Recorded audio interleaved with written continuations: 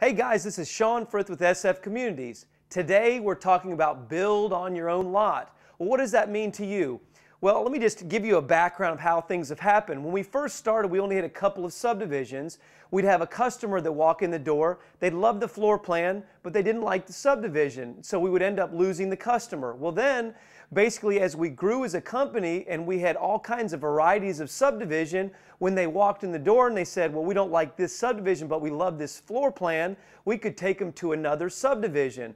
Well, all of a sudden, we've started having people that are coming from other counties, and they're saying, we love what you're doing, we love the floor plans, we got to have it, but we want you to build in our county or on our lot. And so what's happened is we're developing the build on your lot. So basically, the advantages to the customer is now we just do it for a flat fee for the customer, and it depends on the location, how far away, and we actually give you all of the upgrades and options at cost. So all of the other home builders are margining or marking those things up, so we can save you a tremendous amount of money. We just had a customer, we closed a house out in Cochran, Georgia, and this particular buyer got the Jordan floor plan, so it was 5,000 square feet. We did a couple of special things for them, and I think they financed the whole thing with almost $60,000 worth of upgrades for $215,000. And they told us that they had a contract